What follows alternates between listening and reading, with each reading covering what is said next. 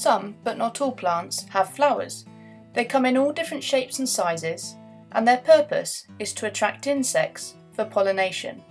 A bee is an example of a pollinator, and it has an interdependent relationship with the plant. The bee is dependent on the plant for nectar, and the plant is dependent on the bee for pollination. Whilst collecting nectar, pollen cells will also stick to the bee's legs. When it travels to another flower, the pollen cells can be transferred and can fertilise an egg cell. In this video, we're going to look at the different parts of the flower, the different types of pollination, and how fertilisation happens in a plant.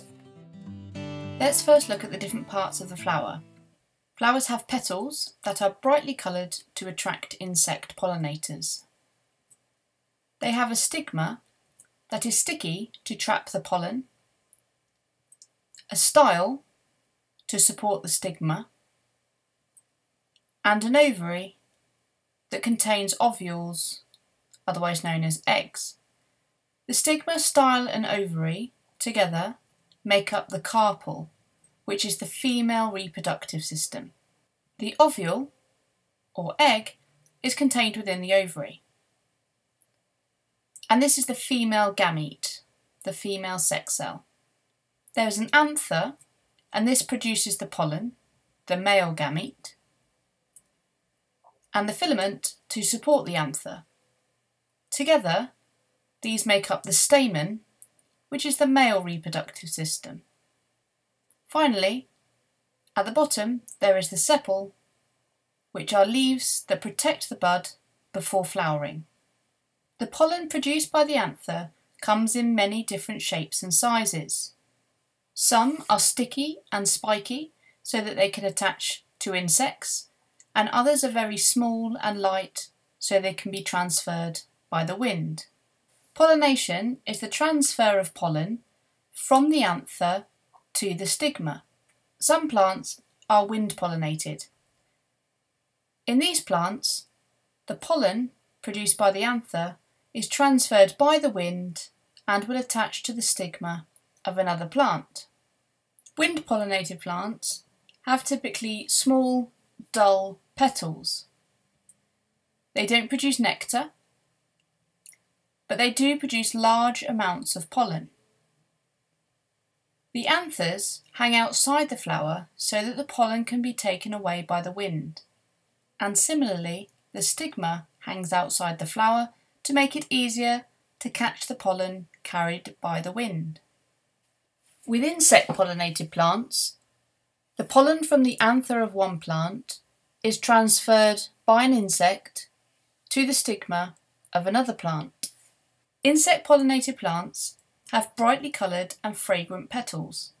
They produce smaller amounts of pollen. They often produce nectar, which is a sugary fluid to attract bees. Their stigma has a sticky coating to trap the pollen. The stigma and the anthers are held inside the flower so any insects landing will brush against them. As you can see, this bee here has clearly collected a lot of pollen from the anthers of several plants, which it can then transfer to the stigma of other plants. There's two types of pollination. The first is self-pollination. That is when pollen is transferred from the anther to the stigma on the same plant. The other type is cross-pollination, whereby pollen is transferred from the anther of one plant to the stigma of a different plant. Nevertheless, the pollen will arrive at the stigma. It will attach to the stigma, and if it is the correct species of plant, it will start to grow a pollen tube down the style towards the ovule.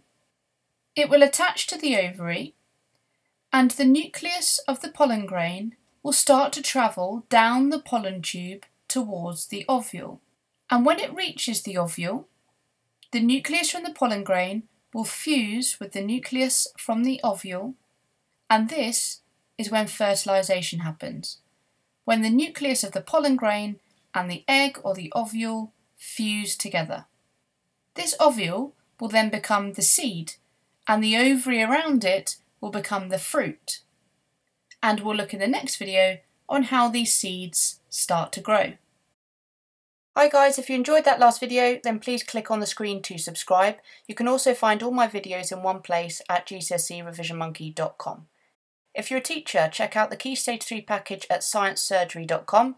It contains all of the Revision Monkey videos as well as loads more Key Stage 3 resources.